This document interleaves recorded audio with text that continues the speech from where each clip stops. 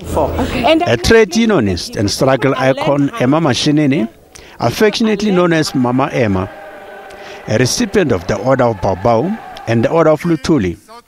She suffered at the hands of apartheid forces and was detained in solitary confinement in the 80s.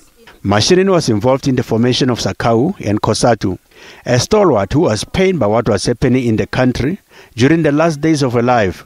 Mashinini's role as a champion of workers' rights also praised by the labor movement. She was saddened by the present state of our country.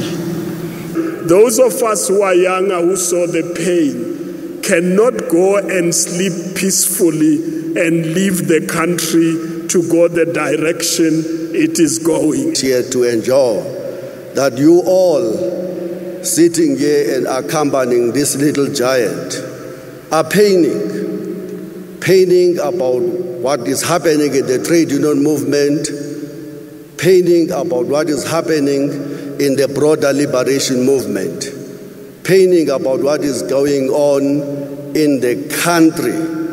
Mama Emma, we want you to know that as we speak, we are preparing to take to the streets in our fight against corruption in defense of our national democratic revolution. The government also commended Mashinini for a role in unifying the Labour Federation.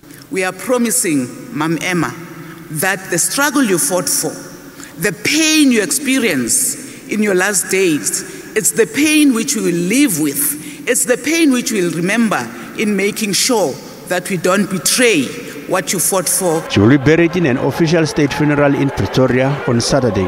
Montlengani Dipoko, SABC News, Johannesburg.